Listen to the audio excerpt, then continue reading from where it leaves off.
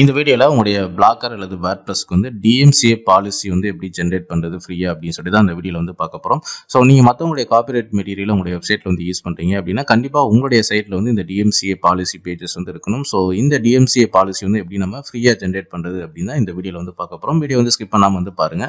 So first Google நீங்க போயிருங்க. இதுல வந்து DMCA ஜெனரேட்டர் அப்படின்னு சொல்லிட்டு நீங்கள் சர்ச் பண்ணுங்கள். ஸோ ஃபர்ஸ்ட் வந்து பார்த்தீங்கன்னா ஒரு வெப்சைட் வந்து காட்டும். ஸோ இந்த வெப்சைட்டோட நேம் வந்து பார்த்தீங்கன்னா websitepolicies.com அப்படின்னு இருக்கும். ஸோ இந்த லிங்கை வந்து கிளிக் பண்ணுங்கள். ஸோ இந்த லிங்கை கிளிக் பண்ணீங்க அப்படின்னா இந்த வெப்சைட்டோட அஃபிஷியல் பேஜ் வந்து போயிடும். ஸோ இந்த அஃபிஷியல் பேஜில் இருக்கக்கூடிய இந்த கெட் ஸ்டார்டர் அப்படிங்கிற இந்த பட்டனை வந்து கிளிக் பண்ணுங்கள். ஸோ இதை கிளிக் பண்ணீங்க அப்படின்னா நெக்ஸ்ட் இந்த DMCA பாலிசி ஜென்ரேட் பண்ணக்கூடிய இந்த பேஜஸ் வந்து ஓப்பன் ஆயிடும். ஸோ இதில் வந்து பார்த்தீங்கன்னா வேர் ஆர் யூ லொக்கேட்டட் அப்படின்னு வந்து காட்டும். ஸோ எந்த இடத்துல நீங்கள் வசிக்கிறீங்க அப்படின்னு கேட்கும். ஸோ ஃபர்ஸ்ட் வந்து பார்த்தீங்கன்னா நம்ம வந்து இந்தியான்னு சொல்லிட்டு இங்கே செலக்ட் பண்ணிட்டீங்க அப்படின்னா நெக்ஸ்ட் வந்து பார்த்தீங்கன்னா ஸ்டேட் வந்து கேட்கும். தமிழ்நாடு நம்ம வந்து கொடுத்தாச்சு. அண்ட் நெக்ஸ்ட் ஆப்ஷன் வந்து பார்த்தீங்கன்னா what will this DMCA policy be used for. So இந்த DMCA பாலிசி வந்து பார்த்தீங்கன்னா உங்களுடைய மொபைல் அப்ளிகேஷனுக்காக வந்து நீங்கள் ஜென்ரேட் பண்ண போகிறீங்களா, இல்லை வெப்சைட்டுக்காக வந்து ஜென்ரேட் பண்ண போகிறீங்களா, இல்லை மொபைலில் ப்ளஸ் வந்து பார்த்தீங்கன்னா வெப்சைட்டுக்காக வந்து ஜென்ரேட் பண்ண போகிறீங்களா அப்படின்னு சொல்லிட்டு 3 ஆப்ஷன் வந்து கேட்கும். ஸோ இந்த வீடியோவில் நம்ம வந்து நம்மளுடைய வெப்சைட்டுக்காக வந்து இதை நம்ம வந்து ஜென்ரேட் பண்ண போகிறோம். ஸோ உங்களோட வெப்சைட்டோட URL நீங்கள் வந்து காப்பி பண்ணி இந்த இடத்துல வந்து கொடுத்துருங்க. ஸோ கொடுத்ததுக்கப்புறம் வந்து பார்த்தீங்கன்னா நெக்ஸ்ட் ஆப்ஷன் வந்து would you like to create premium DMCA policy with additional class and provisions அப்படின்னு வந்து கேட்டுக்காங்க. ஒருவேளை நீங்கள் எஸ் கொடுத்துட்டீங்க அப்படின்னா இது நீங்கள் வந்து ப்ரீமியம் மாஸ்டரில் தான் நீங்கள் வந்து கிரியேட் பண்ண முடியும். $29 வந்து கொடுக்க முடியும். நம்மளுக்கு வந்து பேசிக்கான இந்த DMCA பாலிசி வந்து போதும். ஸோ அதுக்கு வந்து பார்த்தீங்கன்னா ரெண்டாவது option no basic policy is fine அப்படின்னு சொல்லிட்டு கொடுத்துட்டு நெக்ஸ்ட் வந்து கொடுத்துருங்க. ஸோ நெக்ஸ்ட் கொடுத்துட்டீங்க அப்படின்னா அடுத்த பேஜில் வந்து உங்களுக்கு என்ன கேட்கும் அப்படின்னா do you operate your website under a company name. நீங்கள் வந்து ஒரு கம்பெனி நேமில் நீங்கள் வந்து உங்களுடைய வெப்சைட் வந்து வச்சுருக்கீங்களா, இல்லை நீங்கள் வந்து இண்டிவிஜுவலாக வச்சுருக்கீங்களா அப்படின்னு கேட்கும். ஸோ நம்ம ரெண்டாவது ஆப்ஷன் வந்து no it's operated by individual அப்படின்னு சொல்லிட்டு இந்த ஆப்ஷனை கிளிக் பண்ணிட்டு நெக்ஸ்ட் நீங்கள் வந்து கொடுத்துருங்க. ஸோ நெக்ஸ்ட் கொடுத்துட்டீங்க அப்படின்னா அடுத்த பேஜில் உங்களுக்கு வந்து என்ன கேட்கும் அப்படின்னா who create the content available on your website. உங்களுடைய வெப்சைட்டில் இருக்கக்கூடிய கண்டென்ட்டை வந்து யார் வந்து கிரியேட் பண்ணுறா, அதாவது ஆர்டிகல்ஸ், இமேஜஸ், வீடியோஸ், ஸோ இந்த மாதிரி பார்த்தீங்கன்னா எல்லாத்தையும் வந்து யார் வந்து கிரியேட் பண்ணுறாங்க அப்படின்னு கேட்கும். ஸோ உங்களோட வெப்சைட்டில் நீங்கள் தான் முழுக்க ஒர்க் பண்ணி எல்லா ஆர்டிக்கலும் ரெடி பண்ணுறீங்க அப்படின்னா all content is created and edited by myself அப்படின்னு சொல்லிட்டு இந்த ஆப்ஷன் வந்து டிக் பண்ணிடுங்க. does your website contain any content that may be considered fair use. So உங்களுடைய வெப்சைட்டில் நீங்கள் வந்து ஃபேர் யூசேஜ் வந்து நீங்கள் வந்து யூஸ் பண்ணிக்கலாம். மற்றவங்களுடைய காப்பிரைட் மெட்டீரியல்ஸ், ஆடியோ கிளிப்பாக இருக்கட்டும், வீடியோ கிளிப்பாக இருக்கட்டும், ஸோ இந்த மாதிரி விஷயங்களை நீங்கள் யூஸ் பண்ணீங்க அப்படின்னா நீங்கள் வந்து எஸ் அப்படின்னு சொல்லிட்டு கொடுத்துருங்க. அண்ட் கொடுத்ததுக்கப்புறம் நெக்ஸ்ட் அப்படிங்கிற ஆப்ஷன் வந்து கிளிக் பண்ணுங்கள். ஸோ நெக்ஸ்ட் ஆப்ஷனை நீங்கள் கிளிக் பண்ணிட்டீங்க அப்படின்னா அடுத்த பேஜில் வந்து will you accept copyright infringement report only if they comply with the DMCA requirement. So DMCAவோட யாராவது கம்ப்ளைண்ட் பண்ணாதான் நீங்கள் வந்து அந்த காப்பிரைட்டை வந்து நீங்கள் ஏற்றுக்குவீங்களா, இல்லை அது இல்லாமலே யாராவது ரிப்போர்ட் பண்ணாங்க அப்படின்னா அந்த விஷயங்களை நீங்கள் ஏற்றுக்குவீங்களா அப்படின்ற மாதிரி வந்து கேட்டிருக்காங்க. ஸோ உங்களுடைய வெப்சைட்டை டிபெண்ட் பண்ணி தான் வந்து இருக்குது. ஸோ உங்களுடைய மெட்டீரியல்ஸும் அதில் நீங்கள் அதிகமாக ஓன் கண்டென்ட் நீங்கள் போட்டிருந்தீங்க அப்படின்னா அந்த ஒவ்வொரு போஸ்ட்டையும் நீங்கள் வந்து அனலைஸ் பண்ணிக்கிங்க. அந்த உதாரணத்துக்கு நீங்கள் இப்போ MP3 வச்சுருக்கீங்கன்னா கண்டிப்பாக வந்து அது முழுக்க நீங்கள் கிரியேட் பண்ணது கிடையாது.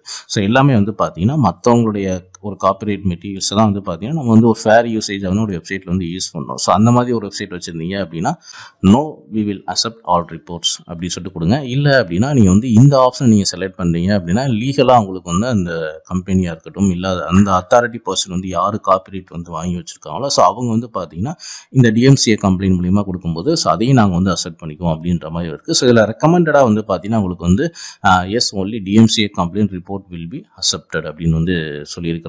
இல்லை ஒரு குறிப்பிட்ட நீங்கள் வந்து வேற ஒரு உங்களை மாதிரி இருக்கக்கூடிய ஒரு இண்டிவிஜுவல் கிரியேட்டர் வந்து இருக்கிறாங்க அப்படின்னா ஸோ அவங்க வந்து இந்த DMCA அவங்களுக்கு வந்து மேபி இதெல்லாம் வந்து தெரியாமல் இருக்கலாம். அவங்க வந்து பர்சனலாக அவங்களுக்கு வந்து கான்டாக்ட் பண்ணலாம். உங்களோட வெப்சைட்டோட கண்டென்ட்டோட தன்மையை பொறுத்து தான் இது வந்து இருக்குது. புரியுதுங்களா? இப்போ நீங்கள் MP3 இதெல்லாம் எடுக்கிறீங்க அப்படின்னா அவங்க கண்டிப்பாக வந்து இந்த DMCA மூலியமாக அவங்களுக்கு வந்து காப்பிரைட் வந்து கொடுப்பாங்க. இல்லை அப்படின்னா ஒரு நார்மல் பர்சன் உங்களை மாதிரி இருக்கக்கூடிய ஒரு இண்டிவிஜுவல் பர்சன் வந்து ஒரு ஒரு மியூசிக்காக இருக்கட்டும், இல்லை வீடியோ வந்து கிரியேட் பண்ணுறாங்க அப்படின்னா அவங்களுடைய மெட்டீரியல் ஒரு ஃபேர் யூசேஜுக்கு அவங்களுடைய வெப்சைட்டில் வந்து பண்ணுறாங்க. பட் அதுக்கு வந்து அவங்க வந்து கம்ப்ளைண்ட் பண்ணுறாங்கன்னா அவங்க இந்த DMCA இதெல்லாம் வந்து தெரியல அப்படின்னா உங்களை பர்சனலாக வந்து கான்டாக்ட் பண்ணுவாங்க. நீங்கள் நம்பர் கொடுத்துருந்தீங்கன்னா உங்களை பர்சனலாக வந்து கான்டாக்ட் பண்ணுவாங்க.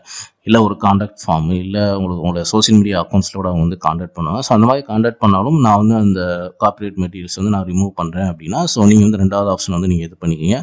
அண்ட் முழுக்க நீங்கள் வந்து ஒரு இப்போ MP3 இந்த மாதிரிலாம் வச்சுருங்க அப்படின்னா ஸோ இது நீங்கள் வந்து ஃபர்ஸ்ட் ஆப்ஷனை கூட நீங்கள் வந்து செலக்ட் பண்ணிக்கிங்க. ஸோ ஃபர்ஸ்ட் ஆப்ஷன் நீங்கள் செலக்ட் பண்ணிங்கன்னா do you want this policy to include instruction and how report copyright infringement correctly.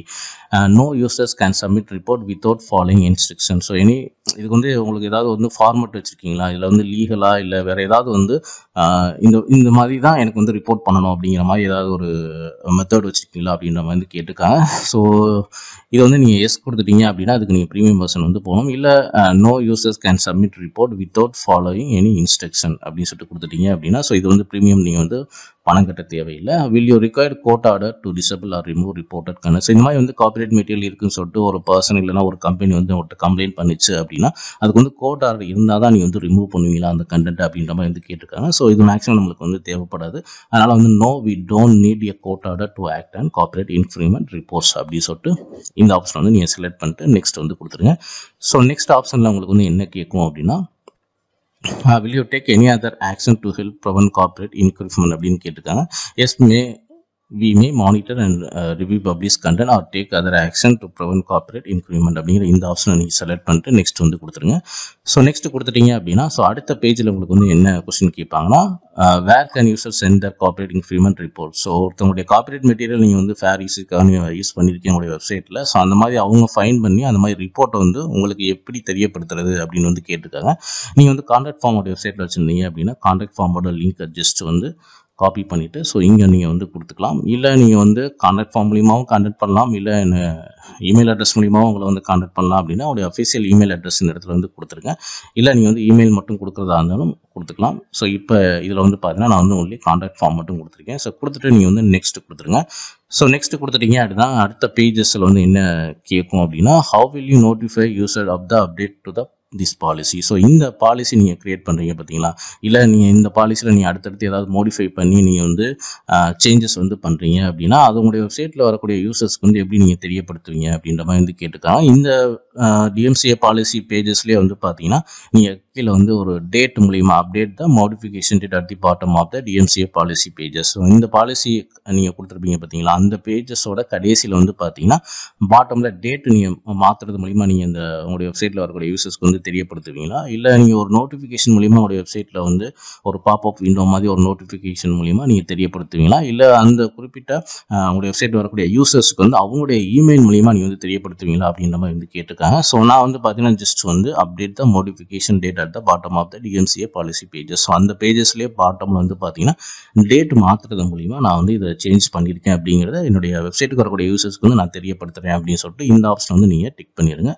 So next வந்து கொடுத்துங்க. இதில் ஆப்ஷனல் தான், உங்களுக்கு எது உங்களுக்கு ஃப்ளெக்சிபிளாக இருக்கோ அந்த ஆப்ஷன் நீங்கள் செலக்ட் பண்ணிக்கிங்க. ஸோ நெக்ஸ்ட் வந்து கொடுத்துட்டீங்க அப்படின்னா உங்களுடைய இந்த DMCA கம்ப்ளைண்ட் வந்து பார்த்தீங்கன்னா கடைசியாக வந்து ஒரு இமெயில் அட்ரஸ் வந்து கேட்கும். ஸோ இந்த இமெயில் அட்ரஸ்க்கு வந்து நம்ம என்ன பண்ண போகிறோம் அப்படின்னா ஸோ இங்கே வந்து ஒரு இமெயில் அட்ரஸ் வந்து நம்ம காப்பி பண்ணியாச்சு. ஸோ காப்பி பண்ணிவிட்டு ஜஸ்ட் காப்பி பண்ணிவிட்டு இங்கே நீங்கள் கொடுத்துருங்க. ஸோ கொடுத்துட்டு டர்ம்ஸ் அண்ட் கண்டிஷனை டிக் பண்ணிட்டு கிரியேட் மை DMCA பாலிசி அப்படின்னு சொல்லிட்டு இந்த ஆப்ஷனை கிளிக் பண்ணிட்டீங்க அப்படின்னா உங்களுடைய மெயிலுக்கு வந்து ஜஸ்ட் ரிஃப்ரெஷ் பண்ணுங்கள், ஒரு மெயில் வந்திருக்கும். ஸோ அந்த மெயிலில் வந்து பார்த்தீங்கன்னா உங்களுடைய ஐடி பாஸ்வேர்டு எல்லாமே கொடுத்துருப்பாங்க. அண்ட் இமெயில் வெரிஃபிகேஷன் நீங்கள் வந்து பண்ணுற மாதிரி இருக்கும். மேலே இமெயில் ஐடி பாஸ்வேர்டு கீழே கன்ஃபார்ம் யுவர் இமெயில் அட்ரஸ் அப்படிங்கிற ஆப்ஷனை கிளிக் பண்ணிட்டீங்க அப்படின்னா டேரெக்டாக இந்த websitepolicies.com-ஓட அஃபிஷியல் சைட்டு உங்களுக்கு ஓப்பன் ஆகி உங்களுக்கு வந்து ஆட்டோமேட்டிக்காக அக்கௌண்ட் கிரியேட் ஆகிருக்கும். ஸோ அதில் நீங்கள் லாகின் பண்ணி உள்ள உங்களுடைய டேஷ்போர்டு வந்து ஓப்பன் ஆகும். இதுக்கு நேரம் உங்களுடைய வெப்சைட்டோட லிங்க் வந்து கிளிக் பண்ணுங்கள். ஸோ இதை கிளிக் பண்ணீங்க அப்படின்னா நெக்ஸ்ட் பேஜில் வந்து பார்த்தீங்கன்னா DMCA பாலிசின்னு இருக்கும். அந்த ஆப்ஷன் வந்து நீங்கள் கிளிக் பண்ணுங்கள்.